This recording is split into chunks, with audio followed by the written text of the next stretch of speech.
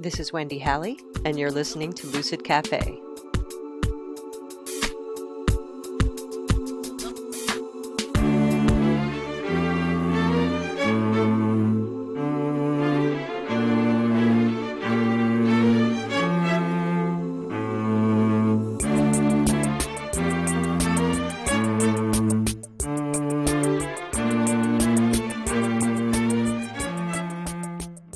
Hello and welcome to this special quarantine cocktail hour edition of Lucid Cafe. I hope you're finding ways to stay sane and, of course, healthy during this surreal time. And for many of us, this has been a really difficult and challenging time. Just hang in there and remember that you're a badass. I'm hoping today's episode will be a thought-provoking distraction from all the craziness. I'm such a big fan of today's guest. In fact, it's safe to say that he is my favorite human being. My first conversation with John Halley, back in 1997, felt more like a reunion with a very dear old friend. A stunningly attractive, dear old friend. Happy to say we've been best friends ever since. John is a reserved guy who thinks very deeply about values, morals, and the kind of person he aspires to be. He also has an incredibly large brain and is the smartest guy I know. Like I said, I'm a big fan. I'm very thankful that John, despite his reluctance, indulged me and agreed to come on the show to have this thought-provoking exchange about topics I believe are vital for all of us to consider. I hope you enjoy this conversation with my husband, John Halley.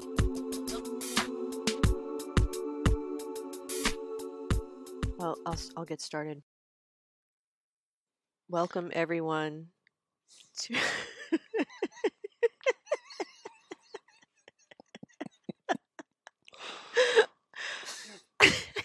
This is going to go great. Yeah. All right.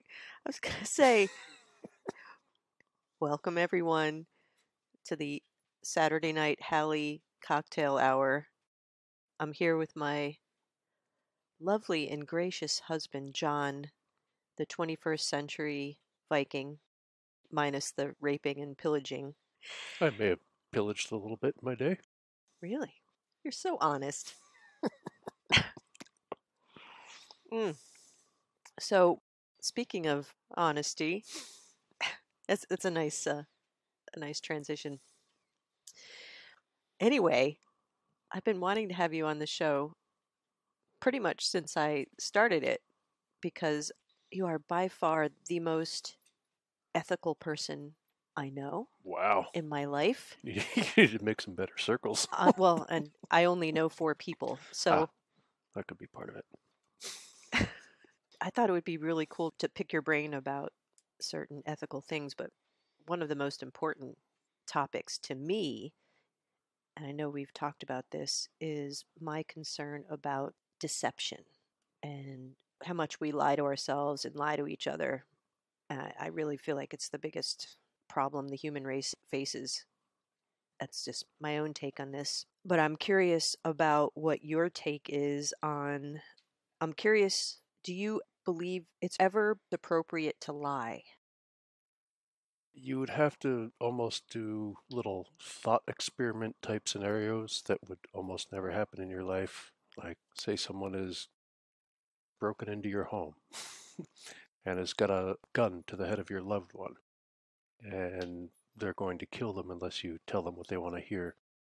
That might be a case that could justify lying. But apart from weird things that are never going to happen like that, I think no. And that's coming from someone who did a whole lot of lying for a good chunk of his life. Fascinating. So I'm really curious how you got from being a guy who lied a lot to being a guy who doesn't. Yeah, well, I lied for all sorts of reasons when I was younger. I lied to get what I wanted. I lied to get people to do what I wanted them to do. A lot of times I lied just to see if I could get people to believe it, because I was pretty arrogant and it made me feel superior if I could just spin some bullshit story and get people to buy it. I somehow felt a little puffed up from that inside. I was young. Right. When did you reach a point where you were evaluating that and Well, questioning it? Or what caused you to evaluate even it and question it? even at that time when I thought nothing of lying to almost anyone, I was incredibly angry whenever anyone I found out anyone was not being truthful with me. The old double standard, huh? Oh, quite the double standard, but it enraged me sometimes, and it's like, well, it was an example of, well, this person obviously has no respect for me if they're lying to me. They don't care. Fascinating. Okay. And eventually, that disparity of the two ways of being in my head and the way I wanted other people to be stood out to me. And I saw that I was actually being full of shit with myself. It's really hard as a human to not be full of shit. Our brains are wired to be full of shit. I am fond of saying that we are all full of shit. It actually takes a lot of work on a daily basis to try and limit how much you are, in fact, full of shit. We are inclined to not believe things we don't want to be true. And if there's something we want to be true or something that agrees with our opinion, because a lot of what we think is true is really just our opinion. If it's agreeing with us, we'll glom right onto it and just, all right, that's good information, and we're kind of our brains are wired to rule out anything that disagrees with us because it sets up dissonance in our little brains. You're talking about confirmation bias? Confirmation bias, it's a big one. If you don't really take the time and energy to look at this stuff, it goes on completely under your own radar. When I realized that I'm okay with me lying to pretty much everybody, but I'm okay with no one lying to me, I kind of realized I was full of shit. All right. Was there an actual specific event that got your attention? No, it was just in reflection, I think. And it wasn't like a big light bulb going off moment. It's kind of gradual. It just kind of crept in, but probably in a relatively short period of time because I tend to obsess about ideas in my little brain quietly. Really? I hadn't noticed. It's one of the reasons I'm so quiet. I'm always thinking about shit. And you love podcasting in this way. You love Hmm. being interviewed Oh yeah, it's my favorite thing in the world is to be prompted to talk. with a microphone in your face. Yeah. So this dissonance started creeping up into your psyche and getting your attention. Is that Yeah, and then I took a deep dive on it and realized that okay, you're full of shit and you don't want to be full of shit. So what needs to change? And I just thought about truthfulness and the lack thereof.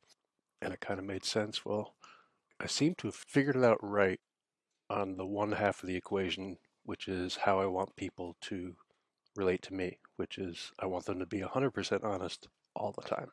okay? So it was easy to balance the scales and say, well, it makes sense for me to do that too. So as not to be a hypocrite. That, and also I just saw it as a better way to be. Think about it. Like a lot of people have certain categories in their life where they think it's okay to lie. If it's to spare someone's feelings, that's really just a way of saying, well, I don't think this person can handle the truth. And it doesn't mean you need to be an asshole when you're conveying what you deem to be the truth. There's plenty of room for tact and compassion and kind delivery, but you don't need to lie. Well, and I think that's probably the most common. As I ask the question a lot when I'm teaching it, like say CCV, I'll ask the students if it's appropriate to the subject we're talking about. Is it okay to lie? Is it ever okay to lie? And everyone will pretty much nod their heads immediately, and then they think about it. Then they'll start a really interesting debate amongst themselves. And typically the response is, well, to save someone's feelings. They don't feel it's appropriate to be cruel or unkind to someone. But there's several things in there that are just examples of how people haven't maybe thought deeply about this. Because you're not, in fact, being unkind when you're giving a difficult truth.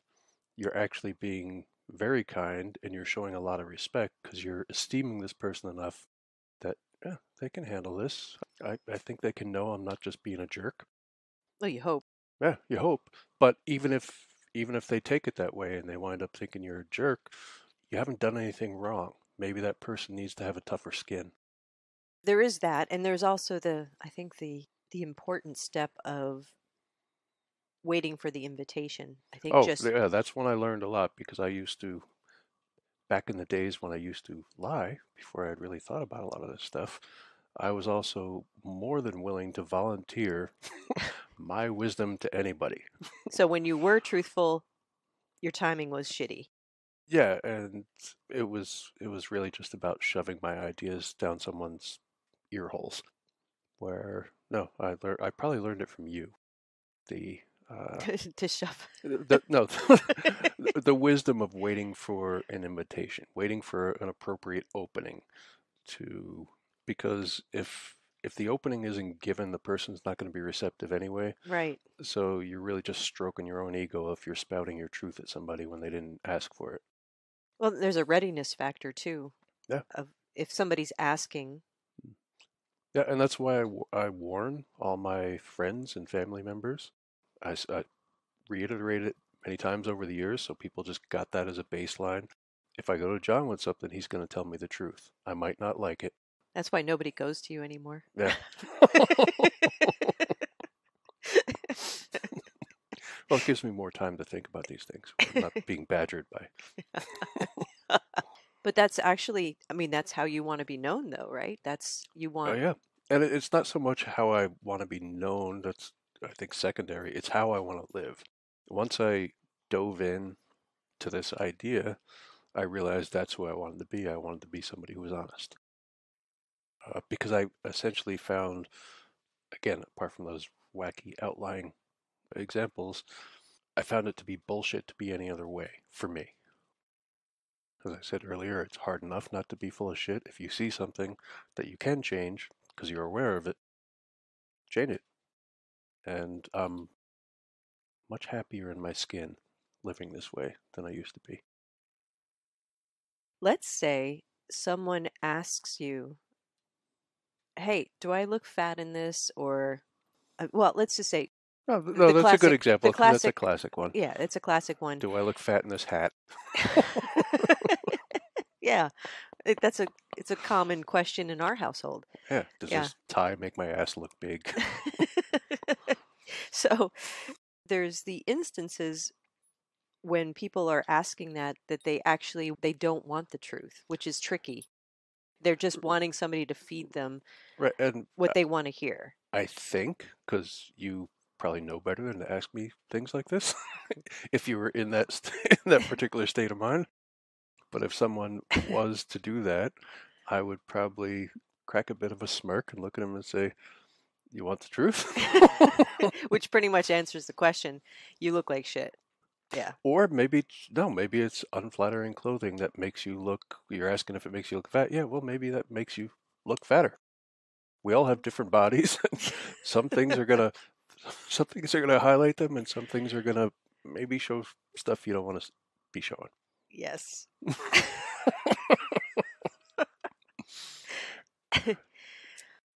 So And well, part of me thinks, well, if my brain works differently, it sure does, yeah. John. If they're asking me, maybe they're asking me because they don't want to go out in this outfit if it makes them look fat. And what's the point of lying to you? Because then you can go out in public wearing something you think you look great in, and it actually makes you look fat. So you're really doing I'm the doing person doing a public service. Yes. About how old were you when you came to this conclusion, or you started contemplating I your relationship really with was taking the honesty? deep dive. It was after we were together, so that post 1997, 98. So somewhere in there, you were part of the germ of that. Is well, I was never really in relationships like this before. Yes, that's how the story goes. Then nobody thought it would last. And Really, so I nobody wound up did. thinking about a lot of things that had never occurred to me to think about, and a lot of them about myself, wanting to, for lack of a better example, bring my best game to the table to see what this was going to be. Well, you know, there is something about relationships that kind of inspires that, I Hmm? think, especially when it's a really solid, good relationship. You want to bring your best self forward. Mm. And I think it does help you to sort of examine yourself in a way that you wouldn't on your own. Yeah, and it had me thinking a lot about more than I ever had about communication because I was in this new paradigm of Having to communicate. yeah, in a meaningful way on a regular daily basis. Yeah, and what is better communication than being honest with each other? There's nothing. So Yeah, I will drink to that. that was certainly a germ that led to the sprouting of these ideas. I have been equated to a germ before. Yeah, Yeah, not necessarily maybe in the way you're thinking. well, we're all viruses, so Yeah, because we're humans. this is the quarantine edition of the Lucid Cafe podcast. Maybe this is, well, it's certainly an idea that comes from spending so much time in my head and not an overwhelming amount of human interaction, but I've spent a lot of time wondering why people avoid thinking about these things in depth. What do you think? Well, Mrs. Halley, I think it's like anything when you have revelations, you start wondering why isn't everybody else thinking the same way I am about No, I this? think that's true. It's kind of like yeah, it's once something peaks in your psyche, it comes to the foreground. It seems so obvious. Mm, Why hasn't everyone else in the world come to this? Come to find out, it's not the case mm, because we are 95 to 99% unconscious when we're awake. mm. That's what I suggest. Yeah, and this didn't happen overnight for me, and you can sort of look back. You can pick examples of things like this. We're getting away from lying and more into ethics with this one, but 'cause ethics change over time. There's plenty of examples. Well, this is one dear to me, how humans treat animals.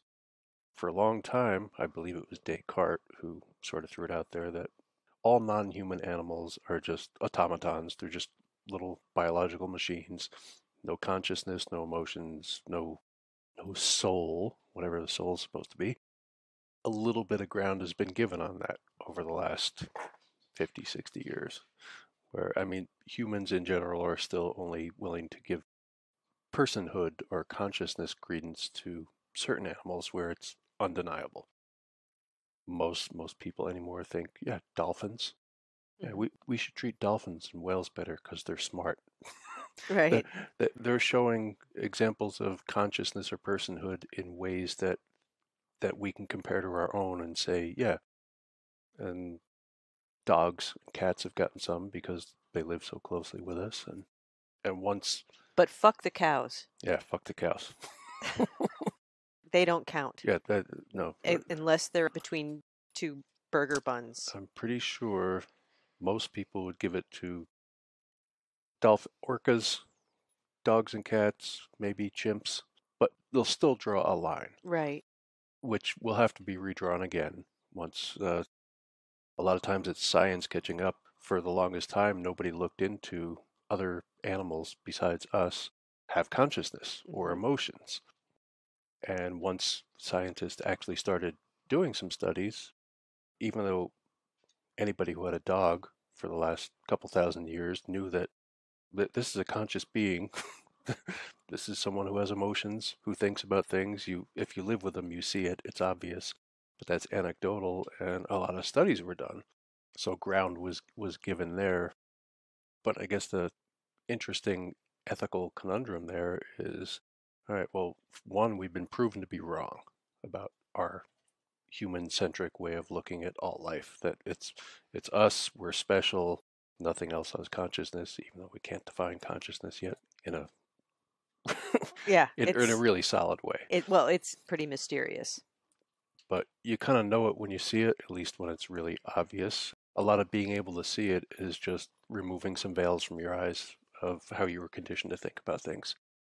Well, I think maybe that ties into our ability to have relationships or relate to Mm, these other conscious seeming creatures. yeah.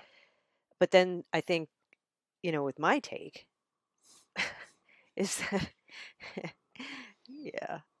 And I know you're not on board completely with my take because you haven't had my experiences, Mm. but the ability to be in relationship with other creatures on the planet, just because we don't know much about consciousness, there's a lot of room there. Oh, there is. And I mean, just look at all the plant studies. If we talk about plants having a degree of intelligence, Oh, which yeah. they seem to Plants do. plants will in times of stress or when a pathogen or something comes into the air will send out different chemical signals that other plants downwind will pick up and take measures to protect themselves. A whole lot of information seems to travel through mycelium. Yeah, good old Uh, mushrooms. yeah, but not many people will look at a plant and think, well, that might be a conscious creature, just in an incredibly different way Exactly. than That we was are. my point from before, is And that it's just alien to the way we are. yeah, and that's one of the greatest human failings and the sources of most of the fucked up shit in the world is that humans see everything through a compare against us lens. We're pretty Where great. there no, we're pretty horrible. There are plenty of us who are great. I'm a very compassionate and open-minded misanthrope. It's true, folks. He is. Depends on where you zoom your lens. I can zoom in on a individual and that's one perspective, and then zoom out and look at the species, and it's a different perspective. But that's maybe a whole other That's podcast. But the point is that we have this tendency, and again, it's partly about how our brains are wired, in that we compare everything to ourselves, and that's the standard. Whereas there's many types of intelligences. You can't do what a bee can do. Bees seem to be pretty intelligent. They communicate with each other. They give information via a weird little dance they do. Nature's fascinating. There's, from my perspective, examples of probable consciousness everywhere you look.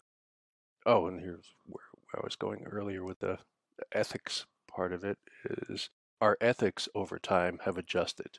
When we can no longer deny that, yeah, this is a conscious thinking creature who also seems to have emotions, or if they don't, they still seem to be conscious thinking creatures. And we adjust, but we only adjust to the point where, all right, it seems overwhelmingly obvious, we better treat them better. Whereas I've always thought the safer, more ethical assumption, given that we don't know, and we've proven over and over that when we think we know, we don't know because we haven't looked deeply enough. The safer assumption is to attribute consciousness to everything. Treat all life as if maybe they care about their existence. Maybe they have value apart from any utilitarian value we might deem beneficial to us. Well, as a shamanist, I can totally get behind that Mm. because it does seem, from my perspective, it does seem to be the case. Yeah. No, and you alluded to the fact that I'm not fully on board because I haven't had your experiences, and that's true. I haven't had your experiences, so I can't be on board with anything I haven't really experienced myself. But rationalist that I am, I feel like I've got some frog friends. I've had friends who were insects, butterflies, dragonflies. Hmm. You've Uh, had some really wicked, cool I've had some experiences too. crazy experiences and with a baseline of anything might be conscious. I'm just not seeing it. The problem isn't their lack. It's probably my lack of seeing because nature is intricate and fascinating, and there's a whole lot of stuff we don't see when we look at it unless we shut up, slow down, and pay attention. And when that happens on a larger scale, as a species, we tend to adjust. And we are constrained by the limits of our beliefs too. I Mm, mean, like you were pointing out before, if right? we And have our beliefs are it, another big source of how we can be really full of shit because we get attached to I our th- I beliefs. would I would like to suggest that they are the primary reason why we Yeah, are full of shit. I'm not going to argue about that, Mrs. Halley. Thank you, Mr. Halley. Bourbon's kicking in. Oh, yeah, This is good. we are having our cocktail night. It's Yes. quite nice. We're having a whiskey drink. Let me get back to the honesty Okay. conversation for a moment. I'm Mm-hmm. curious about the effect or the impact that you're deciding to be honest across the board Mm-hmm. as much as humanly possible, except in the instances of safety, it sounds Mm-hmm. like if the Nazi Gestapo comes to your door and Yeah. asks you if you're harboring any Jews, and you are, you say, no, I'm not. Yeah. That's a great example of when it's a good time to lie. Yeah. All right, so I'm curious about what you've noticed with respect to your relationships, particularly with family members. There was an adjustment period. A number of not only family members but friends didn't like it at first, that I wouldn't take part in things that I couldn't, with any honesty with myself, take part in. You weren't playing along. I don't play along. I don't pretend, because pretending is lying. And when little instances will come up, I don't take them as examples to get on my soapbox the way I would have when I was younger, when I was lying to people. So it was kind of a waiting game, and I did my best to coach people through this. Like, I'm not going to do things that seem dishonest for me to do. So you gave E- people a heads up. even though you want me to do them, I can no longer do this because of my ethics, because I've looked at this and I can't be a part of this, or I choose not to be a part of this. It has nothing to do with you. You're disappointed that I'm no longer doing this thing that we all used to do, but I'm not going to do it anymore. And I'm not judging you for the fact that you're still doing it, but it would be false for me to pretend. A good example was the celebration of Christmas, That is a good example. which for a lot of people is time when the family gets together. It's something you've always done, so you think you're always going to do it. We're always going to do this together. I kept partaking for a long time just out of habit, and for everybody's going to be really disappointed if I don't play Were along. you already feeling like this is not something I want to participate in? Yeah, I mean, when I was a kid, it was all about presents, and then later it was You can all get about, behind that. well, we can Yeah. all get together, and yeah, giving presents is fun. It really is a kid's holiday, I Yeah, think. but people tend to hold on to traditions simply because they're traditions, which is no reason to hold on to a tradition. If it doesn't have meaning, let it go. And it ceased to have any meaning for me, and it became this burden of certain things have to happen on this day. You have to get gifts for everyone who is going to give you a gift. So Now, the obligation. it was an obligation, which, if you have a great idea for a gift for someone, for everybody involved, it's easy. But a lot of times it was like, I don't have a great idea for a gift for this person, but I have to give them something, so I'll give them this stupid piece of crap just so I can give them something. Hey, thanks. Or I'll Thanks go so on their much. I'll go on their Amazon wish list and get them something they want on this day because I have to give it to them on this day, rather than having a good idea, which is a really heartfelt, oh, this is a great thing to do for this person, whether it's an object or an experience or something I make, which are always my favorite gifts to give. Is something that I've made with my hands. And rather than giving just anything, I'm like, no, Well, I that doesn't make remember any sense. the trajectory we had in our household. So just to give the folks who are listening an idea, John and I have been together. We're coming up on this is our 20-year anniversary of our marriage. Mm, We were together, official. yeah, officially. We've actually been together for, I would say, 23 years, right? Because 97 was when we first met. Yep. So a long time. And it seemed like we were both kind of coming to the same conclusion Yep. in our Like, relationship with Christmas, for it's example. becoming more of a just obligatory pain in the ass. Yeah, like we stopped putting up a tree. Yeah. I mean, we stopped doing that, No, and you then did that for some years, and it was mostly out of habit. Like, well, yeah. this is what you do. All right, you put some shiny shit on the Well, but walls. I mean, I did kind of like the association with it, but then when I started thinking about it, and I think what really hit me was the obligatory nature of it, of Yeah, feeling like it was a financial strain to get presents for everybody, and then it was also the pressure of trying to find the right present for yeah. each Because if you're going to person. give somebody something, you want it to be a worthwhile thing, and sometimes you're just blank for an idea. Right. And then if you really look at it, you and I are both atheists. Yeah, So that then was there's another part. that was a big part I for don't me. believe in Yeah. Santa Claus anymore. I never really believed in Jesus. So what is Christmas for me but this thing that we've always done? Hmm. And I would rather, my father had a thing that he called Happiness Day. You know this, but these people on the interweb tubes don't. So I'll Please reiterate share it. the story of Happiness Day. And Happiness Day for my father was just when he had, it was either just, I want to do something for this person, or he had a really good idea. This would be a great thing to do for this person. He would do it that day, and he would tell you, today's your happiness day. And he would give you a gift, or you'd go out and you'd have a meal together. There'd be something. It was your special day. And it was just for you, it's because he was either moved to do something or he had a great idea. I so love that And idea. so at some point I remembered that, and it was while we were divorcing ourselves from tradition. I'm But like, not each other. no, not yet anyway. Make me Oh. do too many more of these.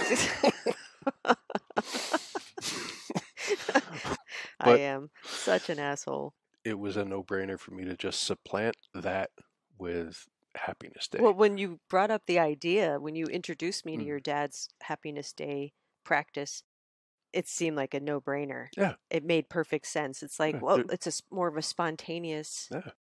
And it carries a lot more emotional weight, I think, because you're doing it when you're moved to do so, Hmm. not because, oh, this is the day we do this, or this is the It's day we do that. super meaningful. Yeah. Like when you get me something, you say it's a happiness gift or happiness day. Yeah. It makes, I mean, I feel very special.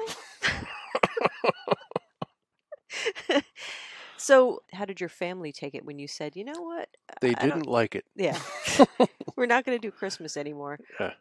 No, they didn't like it for a long time in it, but then They got came used to it. came around and they realized, at least I hope they John's, realized that John's he doesn't want to do this no, anymore, but he's still a pretty okay guy, and he shows it. At least I hope I'm showing those involved that I care for them deeply in other ways apart from playing along with this traditional. not This on is what we December do. 25th. You could say Yeah, fuck them on December 25th, yeah. but every other day, Every other day, I'm all yours. you're good. And birthdays, I can get behind celebrating birthdays because if you like somebody, hey, it's the anniversary of your birth. Well, I can get behind that. that day makes sense to me too. Yeah. That day and Flag Day. Yeah. Oh, yeah. Flag Day's a big one, Yeah. and Underpants Day. It's Peruvian Peruvian Underpants underpants Day. day. Yeah. Well, it's Underpants Day in parentheses, Peru. I like the accent. That was nice. That's a holiday celebrated only here in our house. Yes, where you actually put underpants on your head. You do. Yeah, one day a year. Yep. Anyway, so This is going great. it is. My family was thrilled. Yeah, I remember that. Yeah. Well, we don't have to do this anymore? Yeah, it's like I could hear my dad's sigh of relief, like, whew, good, I don't have to buy presents for them. That's great. I'm sure we're not alone. Yeah, no, feeling like this is why just feel obligation and stress over. Well, it's over this fascinating time. because when I tell people about, yeah, I don't really actually celebrate Christmas anymore, there's this like, really? A little jealousy. Sometimes curiosity about how that came to be. And then I talk about Happiness Day. And pretty much everyone I've talked to about the concept of Happiness Day thinks it's kind of a brilliant, Oh yeah, a no, brilliant he had a substitution. gem of an idea there. Yeah. Your dad was a gem of a guy. He was. Yeah, I'm really glad I got to meet him before he died. Yeah, all heart. Yeah, giant heart. Let me shift gears a little bit. All right. What's your take on, it's kind of a loaded question, but what's your take on the state of the world? Like what you like that one? Oh yeah, that's. Well, look around. We're just fantastic. Yeah. Well, I am fond of saying that the human race is not very highly evolved. No, we're Yeah. not. But the sad thing is that there's examples that show how good we could be. Because misanthrope that I am, there's lots of humans whom I really admire. People who I think who have done wonderful things, have brilliant minds, show staggering compassion. There's plenty of good examples, but they're the outliers. That's what I referred to earlier about where I zoom my focus. When I zoom in, I can love an individual human being with all their flaws or whatever. That's Uh, such good news.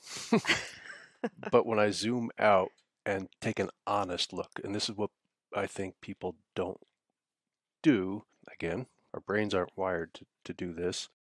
It's not really in our best interest to take an honest look at the whole species because it could be pretty staggeringly depressing to look at what we've done. It's an incredible planet that we're fortunate enough to be here, to have some existence on.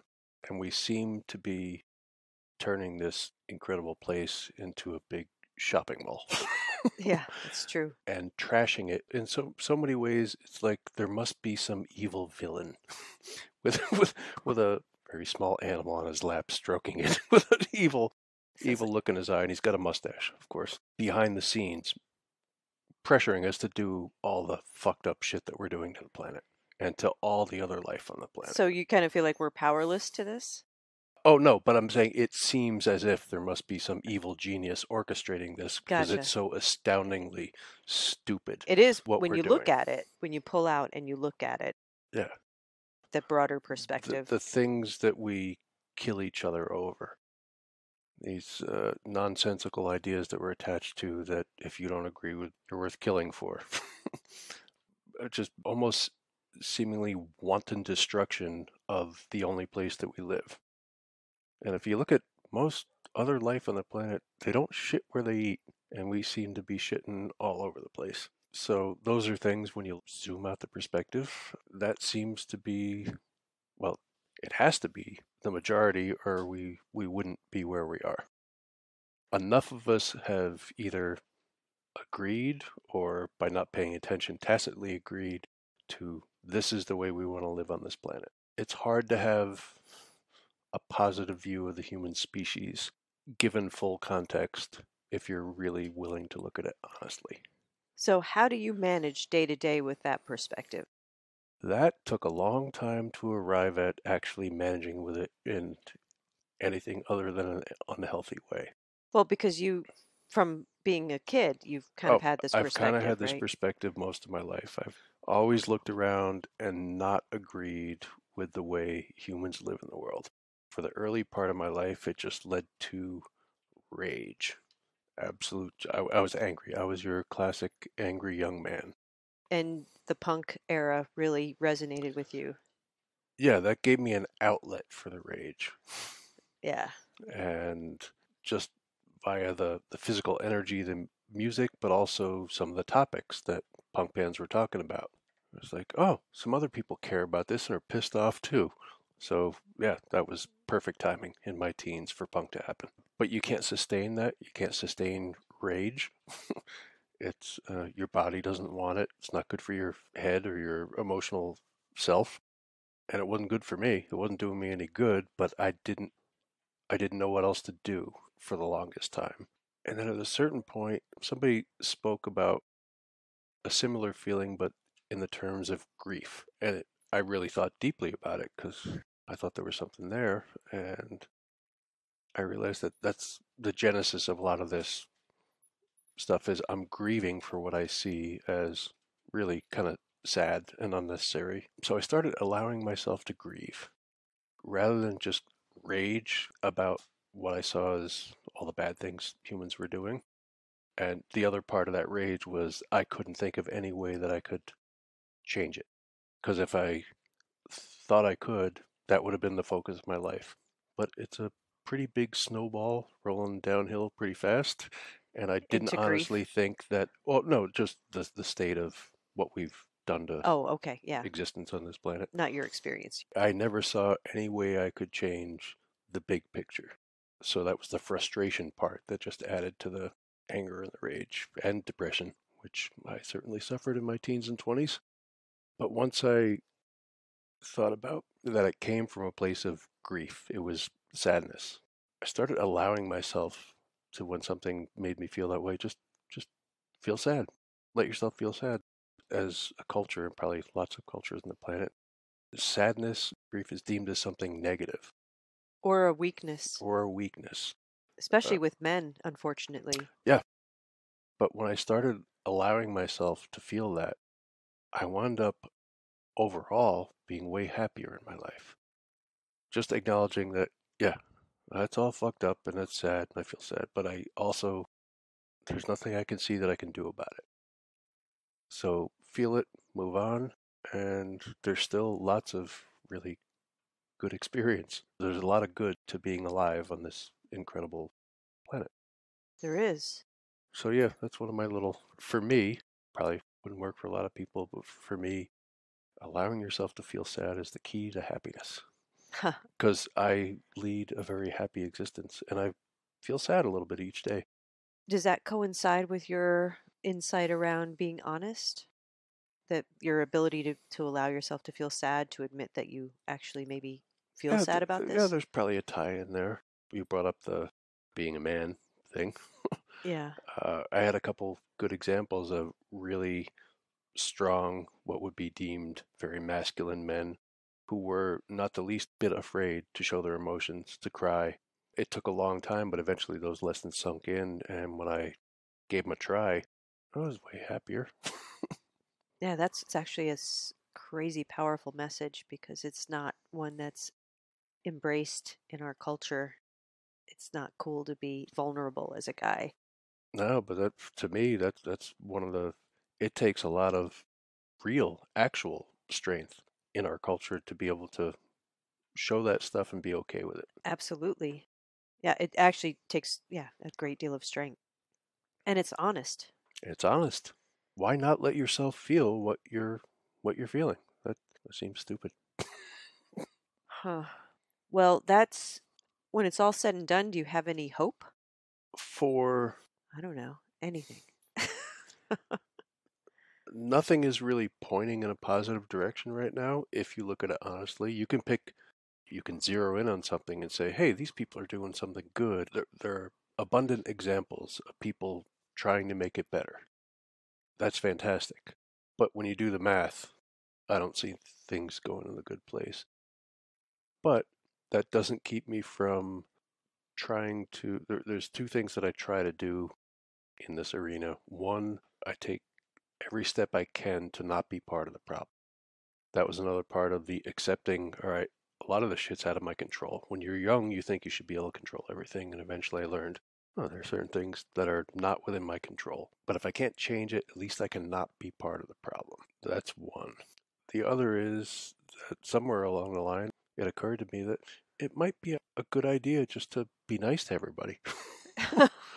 To in my little interactions try and have a positive effect, even if it's just a fleeting, hey, I picked up this cashier's day by, hey, this guy knows he's learned my name. And because it's one of those things I see that so many people shit on people or they don't even see them as human. Oh, people in the service industry. Yeah, Absolutely. We are a pretty arrogant culture at why not have a times. fun little interaction while you're bagging your groceries? It might pick up their day, and it's certainly going to pick up yours to be nice to somebody, to be kind. So, yeah, I look for opportunities to be kind. But we're all in the same boat. Yeah. So it's partly for them and it's partly for selfish reasons because it feels good. It feels good to be nice to people.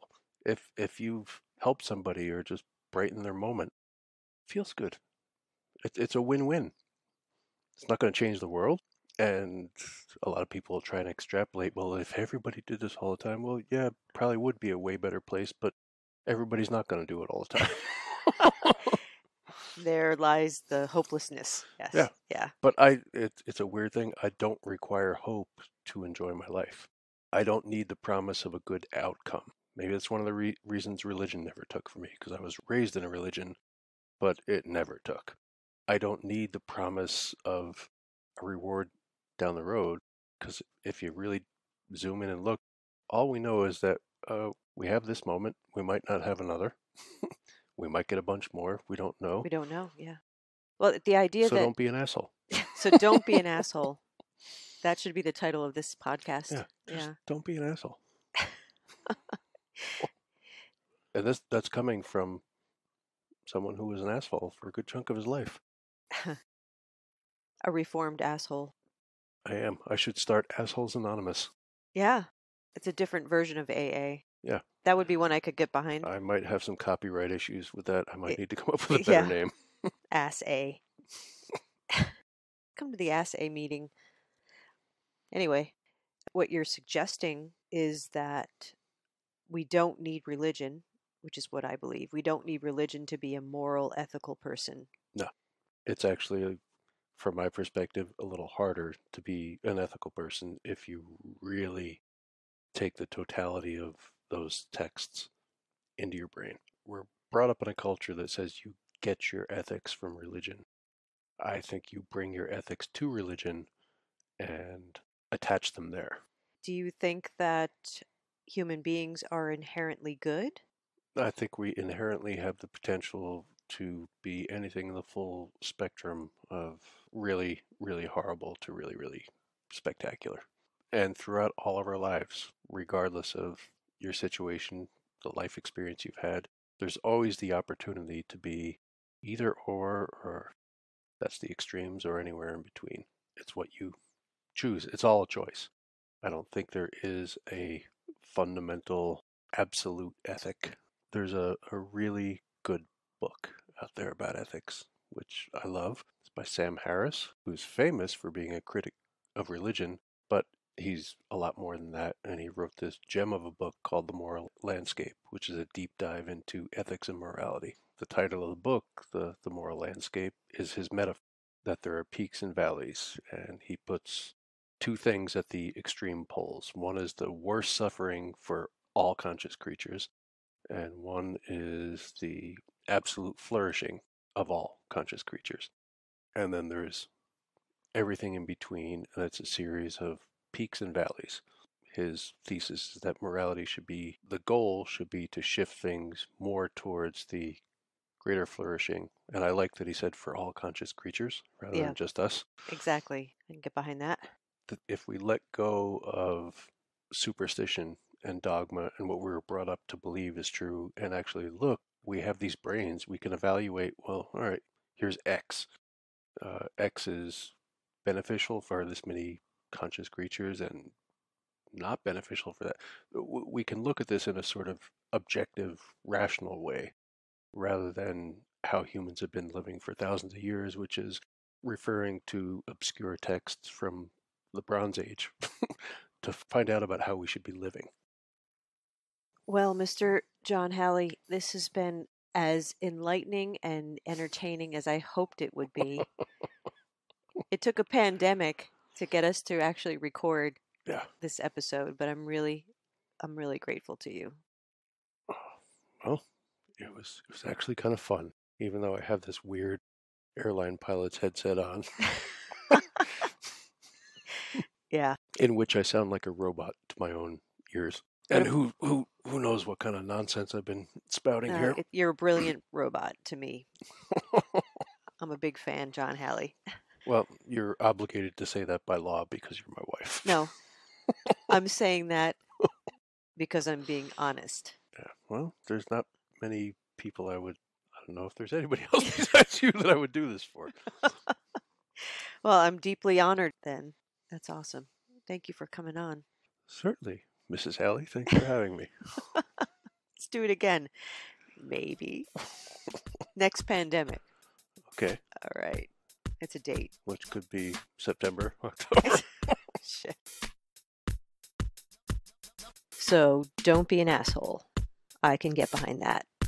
It's been my experience that when people attempt to have an honest conversation and speak from the heart, that it's always helpful. Even if the conversation doesn't go well, you at least have a better idea of where you stand in that relationship or situation. And that's a good thing. Ultimately, it can be hard, but it's good. If you're interested in checking out Sam Harris's book, The Moral Landscape, I've included a link to it in the show notes. All right. Thank you for listening. If you enjoyed this episode, please help me spread the word and share it with a friend or two. It could be a great segue into having a much needed, honest conversation with someone in your life. Until next time, please take care.